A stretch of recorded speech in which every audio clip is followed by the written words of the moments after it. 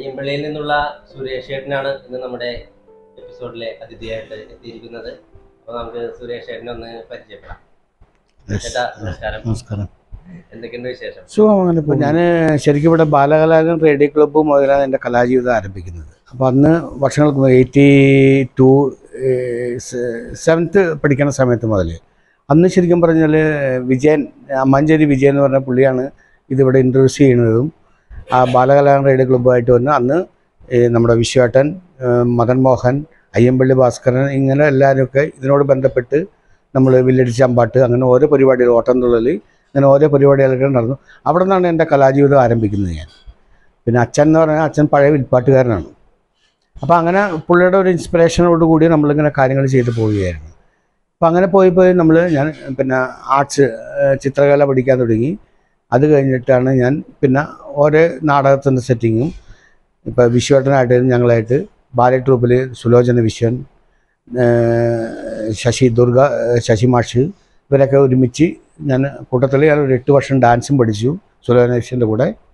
അത് കഴിഞ്ഞിട്ട് നമ്മൾ ബാലെ ട്രൂപ്പിൽ നമ്മൾ ഒരുമിച്ച് ബാലനായമ്പളുടെ കടത്തനാട്ടുമാക്കം, ഓമല്ലൂർക്കാവ്, അങ്കത്തട്ട്, അങ്ങനെ ഒത്തിരി അതിനകത്ത് കൂട്ടത്തിൽ എൻ്റെ അച്ഛൻ്റെ പെങ്ങളുടെ ഹസ്ബൻഡുണ്ടായിരുന്നു. വിശ്വേട്ടൻ, ഞാൻ, പരമേശ്വരൻ, അങ്ങനെ ഒത്തിരി ആൾക്കാരുണ്ടായിരുന്നു നമ്മുടെ അയ്യമ്പള്ളിയിൽ നിന്ന്. തിലയൻ ചേട്ടൻ, അവർക്ക് അതിപ്പം ബാക്കിയുള്ളത് എനിക്ക് തോന്നുന്നു തിലയൻ ചേട്ടനും പരമേശ്വരനും ഞാനും വിഷ്ണു ചേട്ടനും മാത്രം തോന്നുന്നു. ബാക്കി എല്ലാവരും നമ്മൾ വിട്ടുപോയി. വൈപ്പങ്കര രാജേശ്വരൻ്റെ ഓമല്ലൂർക്കാവ്, അതിനകത്തൊക്കെ വിശ്വേട്ടനൊക്കെ നല്ലൊരു റോൾ ചെയ്തിട്ടുള്ള കക്ഷിയാണ്, എൻ്റെ ഇളയച്ചനുൾപ്പെടെ. അതിനകത്ത് എനിക്കൊരു ചെറിയ സീനുണ്ടായിരുന്നു, അത് ഞാൻ ചെയ്തിരുന്നു. ഡാൻസ് പഠിച്ചിരുന്നു സുലോചന ടീച്ചറിൻ്റെ കൂടെ. ഇത് കഴിഞ്ഞിട്ട് അങ്കാത്തട്ടിലാണ് നമ്മൾ ശശിയേട്ടൻ്റെ കൂടെ നമ്മൾ വർക്ക് ചെയ്യുന്നത്. എൻ്റെ കൂട്ടത്തിൽ ആർട്ടും നമ്മുടെ പോകുന്നുണ്ട്, പിന്നെ രംഗപടം, അങ്ങനെയുള്ള കാര്യങ്ങൾ അതും പോകുന്നുണ്ട് എൻ്റെ കൂട്ടത്തിൽ. അങ്ങനെ പോയാണ് ഞാൻ ബഹറിലെത്തുന്നത്. ബഹറിലെത്തി നല്ല രീതി കൂടി, അതായത് കാവാല നാരായണ ബൈക്കൻ്റെ കൂടെ എനിക്ക് വർക്ക് ചെയ്യാൻ പറ്റിയൊരു 2-3 മാസത്തോളം ഞാൻ പുള്ളിയുടെ കൂടെ ഉണ്ടായിരുന്നു. പുള്ളിയുടെ സ്റ്റൈൽ ഭഗവത് ജുഗ നാടകം, പിന്നെ SMS പ്രണയം എന്ന് പറയുന്ന സതീഷിൻ്റെ, സംഗമിത്ര സതീഷിൻ്റെ, അങ്ങനെ ഒത്തിരി. പിന്നെ അതുകൂടാതെ ബാലേട്ടൻ്റെ തന്നെ 4 നാടകങ്ങൾ ഞാൻ അവിടെ ചെയ്തു. ഒന്ന് എൻ്റർപാവകൾ, അക്ഷയമാനസം, അഗ്നിഗാഥ. ഇപ്പം 4ാമത്തെ നാടകം ചെയ്യാൻ പോകുന്നത് വീരശൃംഖലയാണ്. അപ്പോൾ അതിന് വേണ്ടിയുള്ള പരിപാടികൾ ഞാൻ ചെയ്തിട്ടാണ് പോന്നിരിക്കുന്നത്. അവിടെ റിഹേഴ്സൽ ക്യാമ്പ് നടന്നുകൊണ്ടിരിക്കുകയാണ്. അതെ, ചെന്ന് കഴിഞ്ഞാലാണ് ഞാൻ ശരിക്കും പറഞ്ഞു കഴിഞ്ഞാൽ അതിനോട് സജീവമാണ്. രംഗപടം ഞാനാണ് ചെയ്യുന്നത്, മനസ്സിലല്ലേ. അതിൻ്റെ കൂട്ടത്തിൽ പിന്നെ മറ്റുള്ള ഈ ഡാൻസ് പ്രോഗ്രാമിൻ്റെ സെറ്റ് ചെയ്യുക, ബാക്ക് ഡ്രോപ്പ് ചെയ്യുക, അങ്ങനെയുള്ള കാര്യങ്ങൾ ഞാൻ ചെയ്തുകൊണ്ടിരിക്കുകയാണ് ഇപ്പോഴും. അത് ഇപ്പോഴും സജീവമായിക്കൊണ്ടിരിക്കുകയാണ്. ഞാൻ കല കൊണ്ട് തന്നെ ജീവിക്കുന്നതും, കലയാണ് നമ്മുടെ ശ്വാസം. ഇത് വിശ്വേട്ടൻ, ഞങ്ങൾ ഒരുമിച്ച് ഇഷ്ടംപോലെ പ്രോഗ്രാമിൽ വർക്ക് ചെയ്തിട്ടുള്ളതാണ്. അപ്പോൾ വിശ്വേട്ടൻ ബാലേട്ട് പോലെ നാടകം, ബാലേട്ടൻ്റെ നാടകം, ഒത്തിരി കാര്യങ്ങൾ ഞങ്ങൾ ഒരുമിച്ചാണ്. ശരിക്കും എൻ്റെ അച്ഛൻ്റെ കൂട്ടുകാരനാണ്, പക്ഷേ ഞങ്ങളിപ്പോഴും ആ ഫ്രണ്ട്ഷിപ്പ് കീപ്പപ്പ് ചെയ്യുന്ന ആൾക്കാരാണ്. ചേട്ടാ, അപ്പോൾ കലാപരമായ ജീവിതത്തിൽ എങ്ങനെയാണ് നിങ്ങൾ തമ്മിൽ ഒരുമിച്ചത്? കലാപരമായ ജീവിതത്തിൽ വളരെ ചെറുപ്പത്തിൽ തന്നെ, സുരേഷിലൊക്കെ ഒരുപാട് പ്രായമുണ്ട്. ഞാനും ബാലൻ അയ്യമ്പള്ളി, സുലോചന വിശ്വൻ, അയ്യമ്പള്ളി ഭാസ്കരൻ, മോഹനൻ ചെറായി, ആൻ്റണി ചേട്ടൻ, നാരായണൻകുട്ടി, അങ്ങനെ ഒരുപാട് കലാകാരന്മാരും ഒരുമിച്ച് ഞങ്ങൾ ഇവിടെ നാടകങ്ങളും ബാലെ, വില്ലടിച്ചാമ്പാട്ട്, ഗാനമേളകൾ, സ്കൂൾ തലം തൊട്ട് ഞങ്ങൾ പരിപാടികളൊക്കെ ഉണ്ട്. ആ കാലഘട്ടത്തിൽ വളരെ ചെറിയ പയ്യനായിരിക്കുന്ന സമയത്തും ഞങ്ങളോടുകൂടി ഞങ്ങളുടെ ചുറ്റിപ്പറ്റി ഇങ്ങനെ ഓരോ കാര്യങ്ങൾക്ക് ചെറിയ ചെറിയ സഹായങ്ങൾ ചെയ്തു നോക്കുക. കലയോടുള്ള വാസന ഇത്രമാത്രം ഉണ്ടെന്ന് അന്നൊന്നും നമുക്ക് മനസ്സിലാക്കാൻ പറ്റിയിരുന്നില്ല. ബാലനയമ്പള്ളിയുടെ അഗ്നിഗാഥ എന്ന് പറയുന്ന നാടകത്തിൻ്റെ റിഹേഴ്സൽ ക്യാമ്പിൽ മുതൽ സുരേഷിനെ എനിക്കറിയാം. ഇന്ന് നമ്മുടെ അയ്യമ്പള്ളി പാലത്തിൻ്റെ അപ്പുറത്തുള്ള റിഹേഴ്സൽ ക്യാമ്പിൽ റിഹേഴ്സൽ തുടങ്ങിക്കഴിഞ്ഞാൽ അത് തുടങ്ങി അവസാനിക്കുന്നവരെ നമുക്ക് വെള്ളം കൊണ്ടു തരാനും മറ്റെല്ലാ സഹായങ്ങളും ചെറിയ ചെറിയ കാര്യങ്ങൾ, ഇതിൻ്റെ കർട്ടൻ സെറ്റിൻ്റെ കാര്യങ്ങളാണെങ്കിലും അങ്ങനെയുള്ള ഒരു വാസന ഉണ്ടായിരുന്നത് അത് നമുക്ക് മനസ്സിലാക്കാൻ പറ്റിയത് പിന്നീടാണ്. പിന്നെ ഞങ്ങൾ ഒരുമിക്കുന്നത് ബാലനയമ്പിളുടെ ഒരു ബാല എഴുതിയ അദ്ദേഹം, അത് നൃത്തസാഗർ ഞാറക്കൽ സുലോചന വിഷൻ ടീച്ചറായിരുന്നതിൻ്റെ സംവിധാനം ഒക്കെ ചെയ്തത്. അതിൽ നല്ലൊരു റോളും അതിൻ്റെ ഗ്രൂപ്പ് ഡാൻസിൻ്റെ സെറ്റിലും രംഗത്തും നല്ലൊരു കഥാപാത്രമായിട്ട് അന്ന് ഉണ്ടായിരുന്നു. അന്ന് രംഗസജ്ജീകരണം, ലൈറ്റ് അറേഞ്ച്മെൻറ്റ്, അന്ന് വേണ്ട ഓർക്കസ്ട്രയുടെ ടീമിൽ വരെ താമ്പരിൻ വായിക്കാനും കോങ്കോണ്ടമിൻ്റെ അത് മുട്ടാനും പിടിക്കാനും ഒക്കെ ഇട്ട് ഞങ്ങളുടെ കൂടെ ഉണ്ടായിരുന്നു. അത് കഴിഞ്ഞ് ഞാൻ സർവീസിലേക്ക് അങ്ങോട്ട് മാറി കഴിഞ്ഞ് കുറച്ച് നാളത്തേക്ക് ഞങ്ങൾക്കൊരു ഗ്യാപ്പ് വന്നു. ഇത് കഴിഞ്ഞിട്ട് പിന്നെ ഞാൻ അറിയുന്നത് എൻ്റെ അനിയനിലൂടെയാണ്. അനിയനും ഇതുമായിട്ട് നല്ല കൂട്ടായിരുന്നു.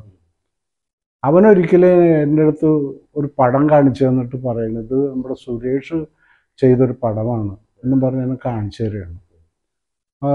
അതൊരു കാറും മറ്റു ഇതായിട്ട് ബന്ധപ്പെട്ടാണ്. അപ്പോൾ എനിക്ക് വളരെ ഒരു സന്തോഷം തോന്നി. എന്ന് വെച്ചാൽ ഇത്രയും ഒരു കലാപരമായിട്ട് ഒരാൾ ചെയ്ത് ഞാൻ കണ്ടിട്ടില്ല. അന്ന് തൊട്ട് ബഹ്റിനിൽ പിന്നെ അവിടെ ഓണാഘോഷം വന്നാലും ക്രിസ്മസ് വന്നാലും ഏതൊരു ആഘോഷ പരിപാടികൾ അവിടെ വന്നാലും ഇയാൾ നാട്ടിലുണ്ടാവില്ല. അവിടെ ആഘോഷ പരിപാടികളുടെ മലയാളി സമാജത്തിൻ്റെ ഏറ്റവും മെയിനായിട്ടുള്ള ഒരാളായിട്ട് നിന്ന് അവിടെ വർക്ക് ചെയ്തുകൊണ്ടിരിക്കുന്ന ഒരാളാണ്. ഇപ്പോൾ ബഹ്റിനിൽ നിന്ന് ഒരാൾ അവിടെ ചെന്ന് കഴിഞ്ഞാൽ ആദ്യം അറിയുന്നത് സുരേഷാണ്. സുരേഷ് ബാലനയമ്പിള്ളിയുടെ സ്വന്തം സഹോദരനെ പോലെയാണ് അവിടെ അറിയപ്പെടുന്നത്. അപ്പോൾ നാടകത്തിൽപ്പെട്ടിട്ടുള്ള ഒരുപാട് സംവിധായകരും നാടക കലാകാരന്മാരും ഒക്കെ അവിടെ ചെന്ന് കഴിഞ്ഞാൽ ബാലനയമ്പിള്ളിയുടെ അനിയൻ എന്നുള്ള രീതിയിൽ തന്നെയാണ് സുരേഷ് അയ്യമ്പിള്ളി അറിയപ്പെടുന്നത്. അവർക്ക് വേണ്ടിയിട്ടുള്ള എല്ലാ സഹായ സഹകരണങ്ങളും ചെയ്തു കൊടുത്ത് കലാപരമായിട്ടുള്ള എല്ലാ ഇതിനും സൗകര്യങ്ങൾ ചെയ്തു കൊടുത്ത് അന്ന് മുതൽ ഇന്ന് വരെ പ്രവർത്തിച്ചു വരുന്ന ഒരാളാണ്. അപ്പോൾ ആ രീതിയിൽ ഞങ്ങൾക്ക് കുടുംബപരമായിട്ടും ഞങ്ങൾ കലാകാരന്മാരുടെ കൂട്ടത്തിലും ഒരു വളരെ വേണ്ടപ്പെട്ട ഒരാളായിട്ടാണ് ഞങ്ങൾ അന്നും സുരേഷിനെ കാണുന്നത്. പക്ഷെ സുരേഷിന് മറ്റുള്ള ആളുകളുടെ അടുത്ത് ഇതൊന്നും അവതരിപ്പിക്കണമെന്നോ മറ്റൊരു പരസ്യത്തിൽ വരണമെന്നോ അങ്ങനെ ഒരു ആഗ്രഹമൊട്ടും ഇല്ലാത്ത ആളാണ്. ശരിക്കും ഡാൻസ് ഫോമും കൂടി ഞാൻ മിക്സ് ചെയ്തിട്ടുള്ള സാധനമാണ്.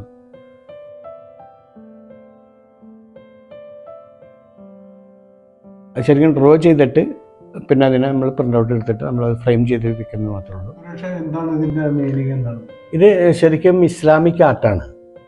കാരണം അവർക്കൊരു കൾച്ചറുണ്ട്. അവരുടെ ബിൽഡിംഗ് ആയാലും അവരുടെ ഓരോ ഫ്രെയിമുകൾക്കും അവർക്കൊരു ഡയമെൻഷൻ, ജോമെട്രിക്കലായിട്ടൊരു ഡയമെൻഷൻ അവർ കൊണ്ടുവരാറുണ്ട്. അവർ ശരിക്കും നമുക്ക് എല്ലാവർക്കും യൂസ് ചെയ്യാൻ പറ്റുന്ന ഒരു സാധനം കൂടിയാണ് അത് ശരിക്കും. അപ്പോൾ അത് ഞാൻ വരച്ചുണ്ടാക്കിയതിന് ശേഷം അതിനെ ഞാൻ വുഡിലേക്ക് കട്ട് ചെയ്യിക്കുകയാണ് ചെയ്തത്. കാരണം ഇങ്ങനെ ഒരു ഫ്രെയിം ഉണ്ടാക്കിയിട്ട് കഴിഞ്ഞാൽ അത് നമുക്ക് കാണാൻ ഭംഗിയുണ്ടാവും. അതുകൊണ്ടാണ് അങ്ങനെ ഒരു സംഭവം ഉണ്ടാക്കി വെച്ചേക്കുന്നത്. ശരിക്കും പറഞ്ഞാൽ അവിടെ ലൈറ്റ് കെട്ടണമെങ്കിൽ അയ്യമ്പള്ളി വിളിക്കുന്നു പറയും. സുരേഷ് എന്ന് പറഞ്ഞാൽ ശരിക്കും അറിയില്ല വളരെ കുറവാണ്. അയ്യമ്പള്ളി അറിയില്ല. അപ്പോൾ ശരിക്കും ലൈറ്റ് ഞാൻ കയറി കെട്ടിക്കൊടുത്ത് അവരുടെ പൊസിഷൻ കാര്യങ്ങളും കറക്റ്റ് ചെയ്ത് കൊടുത്തു കഴിഞ്ഞാലും, അതുപോലെ തന്നെ നമ്മുടെ ഗസല്, മലയാളം ഗസല് ചെയ്യുന്ന ഷാബാബ് സൽമ വന്നു കഴിഞ്ഞാലും അയ്യമ്പള്ളി. കാരണം ഞാൻ പുള്ളിയുടെ രാത്രി മഴ എന്ന പ്രോഗ്രാമിന് 2.5 മണിക്കൂർ സ്റ്റേജിൽ മഴ പെയ്യിപ്പിച്ച കക്ഷിയാണ്. ശരിക്കും പറഞ്ഞാൽ അന്ന് ശരിക്കും അവിടെ വേനൽക്കാലം കൊണ്ട് മഴ പെയ്യേണ്ട ആവശ്യമില്ല. പക്ഷെ ആ സമയത്ത് ആ ഒരു പർട്ടിക്കുലർ സെക്കൻഡിൽ അവിടെ പുറത്ത് മഴ പെയ്തു ഷബാൻ്റെ പരിപാടിക്ക്. പക്ഷേ ഇത് കഴിഞ്ഞിട്ട് പുള്ളി അകത്ത് കയറുമ്പോൾ ഇവിടെ കണ്ടിന്യൂസ് കൊടും തണുപ്പ്, മഴ പെയ്തുകൊണ്ടിരിക്കുകയാണ് സ്റ്റേജിൽ 2.5 മണിക്കൂർ. അപ്പോൾ അങ്ങനെ ഇവരൊക്കെ വരുമ്പോൾ എന്നെ വിളിക്കും. ഇവർ രാജേഷ് ചേർത്തല വന്നാലും എന്നെ വിളിക്കും. രാജേഷ് ചേർത്തല ഒത്തിരി പ്രോഗ്രാം ഞാൻ അവിടെ ചെയ്തിട്ടുണ്ട്. രാജേഷ് വന്നിടാ ഞാൻ വരുന്നുണ്ടെന്ന് പറയും എന്നോട്. കാരണം ആ സ്നേഹവും ആ വാത്സല്യമൊക്കെ ഇപ്പോഴും എല്ലാവരുടെ അനുഗ്രഹം കൊണ്ട് എനിക്ക് കിട്ടുന്നുണ്ട്. അപ്പം അത് നമ്മൾ കണ്ടിന്യൂ ചെയ്ത് പോകുന്നുണ്ട്. അങ്ങനെ തന്നെ പോട്ടെന്ന് തന്നെയാണ് ഇവരെയൊക്കെ അനുഗ്രഹം കൊണ്ട് നമ്മൾ ആഗ്രഹിക്കുന്നത്. മനസ്സിലായല്ലേ? അപ്പോൾ എന്താണെന്ന് വെച്ചാൽ എനിക്ക് അത്ര നല്ല പ്രൊഫഷണൽ ആൾക്കാരെ കൂടി വർക്ക് ചെയ്യാൻ പറ്റിയെന്നുള്ളതാണ് എൻ്റെ ദൈവാധീനം. അത് കൃത്യമായിട്ട് നമ്മൾ ചെയ്യുന്നുണ്ട്. അതെല്ലാം ഇപ്പോഴും ചെയ്തുകൊണ്ടിരിക്കും. ഇപ്പോൾ ഇവിടെയാണെങ്കിൽ തന്നെയും ഭരതൻ, ജഗതൻ, വിശ്വേട്ടൻ, സുലോനേശ്വരൻ്റെ വിശ്വേട്ടൻ, ഇവരൊക്കെ ആയിട്ട് ഇപ്പോഴും ഞാൻ ഇവിടെ വന്നു കഴിഞ്ഞാൽ വിശ്വേട്ടനെ ആദ്യം കാണും. വിശ്വേട്ടൻ നമുക്ക് മറ്റേ വിശ്വേട്ടനെ വിളിക്കാം, അല്ലെങ്കിൽ ജഗതൻ മരിച്ചുപോയി, ഭരതേട്ടനെ വിളിക്കാം, അല്ലെങ്കിൽ ഇന്നാൾ വിളിക്കുക എന്ന് പറഞ്ഞ് ഞങ്ങൾ ഒരുമിച്ച് ഇരിക്കുകയും സംസാരിക്കുകയും കാര്യങ്ങളൊക്കെ ചെയ്യുന്നത് ഇപ്പോഴും ഞാൻ തന്നെയാണ് എനിക്ക് തോന്നുന്നു. കഥകളിയാണ് ശരിക്കും മേക്കപ്പ് പ്ലസ് കഥകളി രംഗത്തേക്ക് വരിക. ഞാൻ ശരിക്കും basically graphic ഡിസൈനറാണ്, plus photography, plus art exhibition നടത്താറുണ്ട് ഞാൻ. അപ്പം അതിനകത്താണ് ഞാൻ നിങ്ങൾക്ക് അയച്ചു തരുന്ന യേശു. അത് ഏകദേശം ഒരു 10,000 ഡോട്ട്സ് വെച്ചിട്ട് ചെയ്തിരിക്കുന്നതാണ്. അതായത് നമ്മൾ സാധാരണ പെയിൻറ്റിങ് അല്ലാതെ ഗ്രാഫിക്സിൽ കമ്പ്യൂട്ടറിൽ ഇലസ്ട്രേഷൻ ചെയ്തേക്കുന്ന സാധനമാണ്. അപ്പോൾ അതങ്ങനെ ചെയ്ത്. പിന്നെ നാടകത്തിൻ്റെ സെറ്റിങ്, ഡാൻസ് പ്രോഗ്രാമിൻ്റെ സെറ്റിങ്സ്, ഇങ്ങനെ പോകുന്നുണ്ട്. എക്സിബിഷൻ, പിന്നെ കൾച്ചർ, പേപ്പർ സ്കൾച്ചർ വെച്ചിട്ട് ഞാൻ ഒത്തിരി സാധനങ്ങൾ ചെയ്യാറുണ്ട്. ജസ്റ്റ് ട്രീ അങ്ങനെയുള്ള സാധനങ്ങൾ, അതായത് 3 മീറ്റർ ഇൻറ്റു 120 എന്നുള്ള ലെവലിൽ ചെയ്യുന്നുണ്ട്. അപ്പോൾ ആ ലെവലിലാണ് ഞാൻ പോയിക്കൊണ്ടിരിക്കുന്നത്. കാരണം ഏത് മേഖല, പിന്നെ അതിൻ്റെ കൂടെ ഡയറക്ഷൻ ഉണ്ട്, മ്യൂസിക് കമ്പോസിങ് ഉണ്ട്. ഇതെല്ലാം നമ്മുടെ പാർട്ട് ഓഫ് നമ്മുടെ ആവശ്യമാണ്. ഇപ്പോൾ ഞാൻ താടകയൊക്കെ, വയലാറിൻ്റെ താടക 5 മിനിറ്റുള്ള താടക എന്നുള്ള സാധനം ഞാൻ ശരിക്കും അതിൻ്റെ ഹിസ്റ്ററി കംപ്ലീറ്റ് എടുത്തിട്ട് ഏകദേശം 18 മിനിറ്റ് ആക്കിയിട്ടാണ് ചെയ്തത്. ഇന്നും എന്നെ ചില ആൾക്കാർ താടകയെന്ന് വിളിക്കും. കാരണം അത്രയ്ക്കും അതിനുശേഷം ആരും അങ്ങനെ ഒരു സാധനം അവതരിപ്പിച്ചിട്ടില്ല.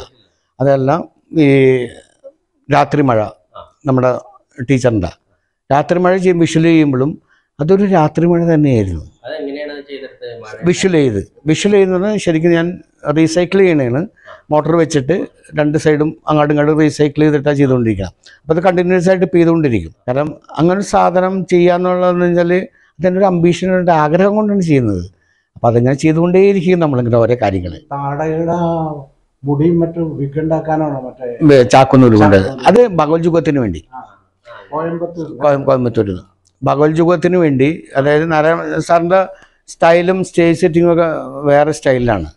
അപ്പോൾ പുള്ളിക്ക് ചാക്കുന്നൂലും ചാക്കും വെച്ചിട്ടാണ് അതിൻ്റെ സെറ്റ് കംപ്ലീറ്റ് ചെയ്തത്. അതിൻ്റെ രംഗപടവും അതിൻ്റെ വിഗ്ഗും എല്ലാം ഞാൻ ഉണ്ടാക്കിയാണ് ചെയ്തത്.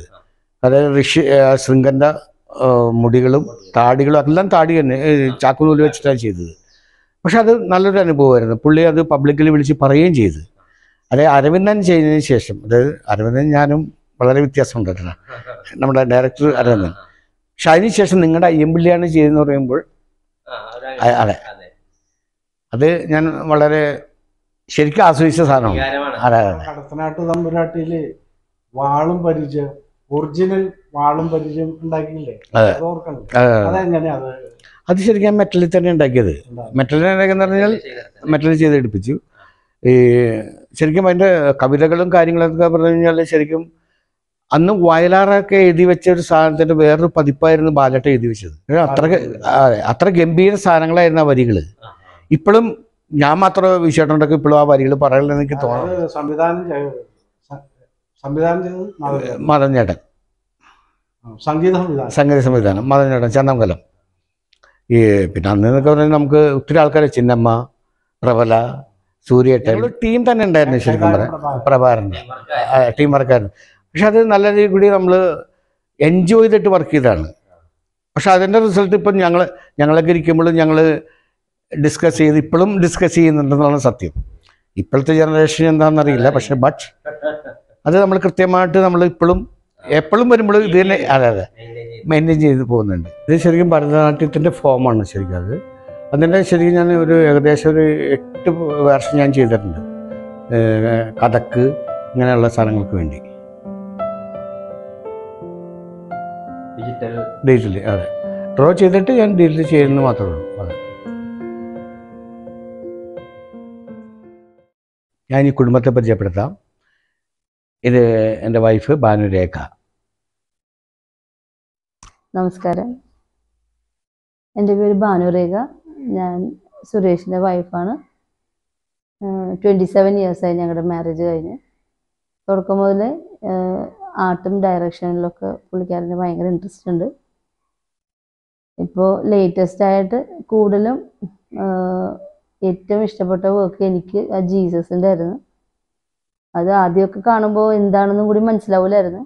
പിന്നീട് ഫിനിഷിങ് വർക്ക് കണ്ടപ്പോൾ റിയലി അത് ഭയങ്കര ഒരു നല്ല ഒരു പിക്ചറായിട്ട് തന്നെ അത് വന്നു.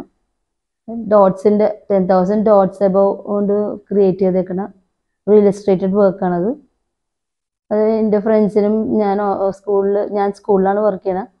അപ്പോൾ അവിടെ കൊണ്ടുപോയി കൊടുത്തപ്പോഴും അവർക്ക് ഒത്തിരി സന്തോഷമായത് കണ്ടപ്പോൾ എനിക്കും ഏറ്റവും ഇഷ്ടപ്പെട്ട ഒരു വർക്കാണത് ജീസസിൻ്റെ. അങ്ങനെ ഓരോ കാര്യങ്ങൾ മുന്നോട്ട് പോകുന്നു. ഞാൻ മാളയിൽ ഡോക്ടർ രാജു ഡേവിസ് ഇൻ്റർനാഷണൽ സ്കൂളിൽ കിൻഡർ ഗാർഡനിലെ ടീച്ചറായിട്ട് വർക്ക് ചെയ്യുന്നു. 2 മക്കളുണ്ട്. മൂത്ത മോൻ എൻജിനീയറാണ്, രണ്ടാമത്തെ മോൻ BCA കഴിഞ്ഞിരിക്കുന്നു. മൂത്ത മോൻ്റെ കല്യാണം കഴിഞ്ഞു. മൂത്ത മോൻ്റെ പേര് രോഹിത്തും മോളുടെ പേര് അസിത. അവർ രണ്ടുപേർക്കും ദൈവം അനുഗ്രഹിച്ച് ഒരു മോളെ തന്നിട്ടുണ്ട്. മോളുടെ പേര് ഋത്വി, ഇളയ മോൻ്റെ പേര് അഭിഷേക്. അങ്ങനെ ഞങ്ങളുടെ ഒരു സ്മോൾ ആൻഡ് ഹാപ്പി ഫാമിലി ആയിട്ട് പോകും. ഇതെങ്ങനെയാണ് ചെയ്തതെന്ന് വിശദീകരിക്കാം. ശരിക്കും ഇത് ഞാൻ ചെയ്തിരിക്കുന്നത് നമ്മളെ ഈജിപ്ഷ്യൻസ് ബ്ലാക്ക് മൂവ്മെൻറ്റ് എന്നുള്ളൊരു കോൺസെപ്റ്റിലാണ് ചെയ്തിരിക്കുന്നത്. അത് ഞാൻ ഇലസ്ട്രേറ്റ് ചെയ്തിരിക്കുകയാണ്. പിന്നെ അവരുടെ എന്താണ് വസ്ത്രധാരണത്തിൽ തന്നെ ഭയങ്കര പ്രത്യേകതയുണ്ട്. അവരുടെയൊക്കെ സ്കാർഫ്, അവരുടെ കമ്മൽസ്, ഇതെല്ലാം അവർക്ക് ഭയങ്കര വ്യത്യാസമായിട്ടുള്ള അവർ ചെയ്യും. നമ്മൾ സാധാരണ നമ്മൾ കേരളക്കാർ ചെയ്യുന്ന മാതിരിയല്ല. അപ്പോൾ അതിനു വേണ്ടി അതിൻ്റെ ഓരോ സ്ക്രാപ്പിലും ഞാൻ ചെയ്തിരിക്കുന്ന 18 കാരറ്റ് ഗോൾഡ് എന്നൊരു ലീഫ് എന്നൊരു മെറ്റീരിയൽ കിട്ടും. അത് വെച്ചിട്ടാണ് ഞാൻ ചെയ്തിരിക്കുന്നത്. അപ്പോൾ ശരിക്കും നമുക്ക് ആ ബ്രൈറ്റ്നെസ്സും ആ ഒരു ഫീലിങ്ങും നമുക്ക് കൃത്യമായിട്ട് കിട്ടിക്കൊണ്ടിരിക്കും. അപ്പോൾ ആ ലെവലിലാണ് ഈ സാധനം ചെയ്തിരിക്കുന്നത്. ബ്ലാക്ക് മൂവ്മെൻ്റ് എന്നാണ് ശരിക്കും ഞാൻ ഇട്ടാക്കുന്ന പേര്. ചുണ്ടും അതും ഗോൾഡ് തന്നെയാണ് ഇതിരിക്കുന്നത്. കാരണം അവർ ലിപ്സ്റ്റിക്ക് അങ്ങനെയുള്ള കാര്യങ്ങളൊക്കെ കൂടുതൽ യൂസ് ചെയ്യുന്ന ആൾക്കാരാണ്. അപ്പോൾ ശരിക്കും അതിൻ്റെ ബേസ് ചെയ്തിട്ട് തന്നെയാണ് ആ സാധനം ചെയ്തിരിക്കുന്നത്. ഗോൾഡ് തന്നെയാണ് അതിന് ഞാൻ യൂസ് ചെയ്തിരിക്കുന്നത്. ഇതിപ്പോൾ ഞാൻ ശരിക്കും ഗണപതിനാണ് ചെയ്തിരിക്കുന്നത്. അതായത് റോമൻ ലെറ്റർ വെച്ചിട്ട് ചെയ്യുന്നത്, A to Z വെച്ചിട്ട്, പിന്നെ 1 to 0. അത് മാത്രമേ ഇതിനകത്ത് ഞാൻ കൺവേർട്ട് ചെയ്തുള്ളൂ. എല്ലാം റോമൻ ലെറ്റേഴ്സും ഇംഗ്ലീഷ് അക്ഷരമാലകൾ വെച്ചുകൊണ്ട് മാത്രമാണ് ഈ ഗണപതി എന്ന് പറഞ്ഞ കോൺസെപ്റ്റിൽ ഞാൻ ചെയ്തിരിക്കുന്നത്.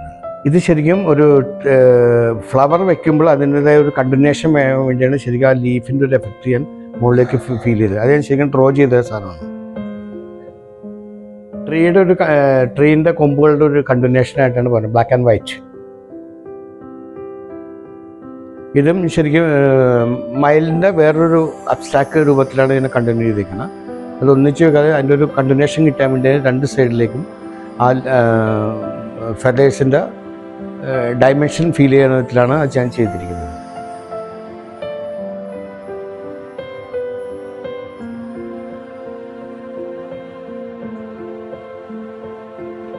ഇത് ശരിക്കും മൈപ്പീലിയുടെ ഒരു ഫെദറിൻ്റെ ഒരു പീസാണ്. പക്ഷെ അതിൻ്റെ ഒരു ഡയമെൻഷനാണ് 3D.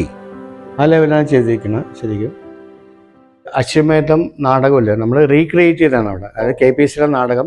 അന്ന് KPSC ലളിത ചേച്ചി വന്നിരുന്നു, പുള്ളിയുടെ മരുമോള് വന്നിരുന്നു.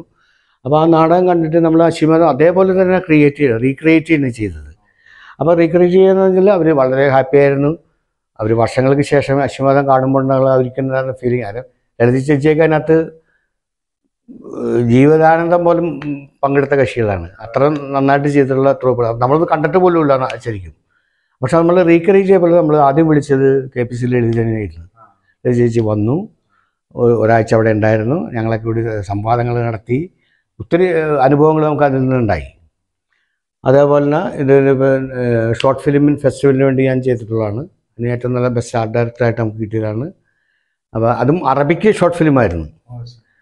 അതായത് ജിഷോ എന്നും പറഞ്ഞിട്ട് ഷോർട്ട് ഫിലിം. എന്നിട്ട് ഞാൻ അഭിനയിക്കുകയും ചെയ്ത്, പ്ലസ് അതിൻ്റെ ആർട്ട് ഡയറക്ഷൻ ഞാനായിരുന്നു. അപ്പോൾ അവർ ബഹ്റിൻ്റെ സൊസൈറ്റിയാണ് അത് ഫോം ചെയ്തത്. അവരാണ് അത് കണ്ടക്ട് ചെയ്തിരുന്നത്. അപ്പോൾ അവർക്ക് വേണ്ടി നമ്മൾ ചെയ്തത് മാത്രമേ ഉള്ളൂ. പിന്നെ എന്താണ് ഏറ്റവും നല്ല പെയിൻറ്റിങ് കോമ്പറ്റീഷൻ്റെ വർക്കിലും നമ്മുടെ ആർട്ട് ഡയറക്ഷൻ്റെ ട്രോഫികളും അങ്ങനെ പറയാനുണ്ടെങ്കിൽ ഒത്തിരി ഉണ്ടെന്ന് എനിക്ക് തോന്നുന്നു. ഒത്തിരി സാധനങ്ങൾ, കിന്നരത്തുമ്പികൾ, മറ്റേ ഇവർക്ക് വേണ്ടി ചെയ്ത SMS-ൻ്റെ പ്രണയലേഖനം, അങ്ങനെ ഒത്തിരി സാധനങ്ങൾ. അതല്ല നമ്മുടെ ഇപ്പോൾ KPSCയുടെ നാടകം ചെയ്യുന്ന കുർത്തയുടെ രാത്രി, ആ നാടകങ്ങൾ എല്ലാം നമ്മൾ ചെയ്തിട്ടുണ്ട്. അവിടെ നമ്മൾ പല പ്രൊഫഷണൽ നാടകത്തിൻ്റെയും നാടകങ്ങൾ അവരുടെ അഡ്മിഷനോടുകൂടി ചെയ്തിട്ട് നമ്മളത് ചെയ്യുന്നുണ്ട്. അവരുടെ പെർമിഷനോടുകൂടി നമ്മളത് ചെയ്യുന്നുണ്ട്.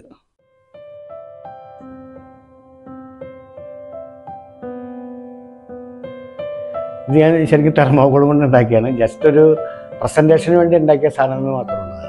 അപ്പോൾ അതങ്ങനെ അതിന് നശിപ്പിച്ച് കളയാനുള്ളതെന്ന് വെച്ചാൽ വീട്ടിൽ കൊണ്ടുവന്ന് വെച്ചത് മാത്രമേ ഉള്ളൂ. നമുക്ക് എന്തുകൊണ്ടും നമ്മുടെ അയ്യമ്പുള്ളിൽ ഒത്തിരി കലാകാരന്മാരുണ്ട്. നമുക്കൊരു ഒരു മുമ്പ് ഇവിടെ ഒത്തിരി സമിതികളുണ്ടായിരുന്നു.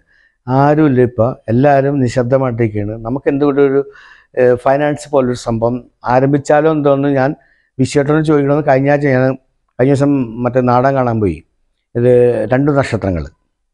പക്ഷേ ബെസ്റ്റ് നാടകം, അത് കാണേണ്ട നാടകമാണ്. നിങ്ങളെല്ലാവരും കണ്ടിട്ടുണ്ടാകും പക്ഷേ നല്ല നാടകമായിരുന്നു. അന്ന് എനിക്കൊരു മനസ്സിൽ വിളിച്ച് എന്തുകൊണ്ട് അങ്ങനൊരു സംഭവം നമുക്ക് ആരംഭിച്ചുകൂടാ, ചെയ്തുകൂടെ? അപ്പം അതിന് വേണ്ട എല്ലാ സപ്പോർട്ടും ഞാൻ ചെയ്തു തരും. എൻ്റെ ഭാഗത്തു നിന്ന് എന്ത് വേണമെങ്കിലും ഞാൻ ചെയ്തു തരാൻ തയ്യാറാണ്. വിശ്വട്ടൻ അറിയാതെ.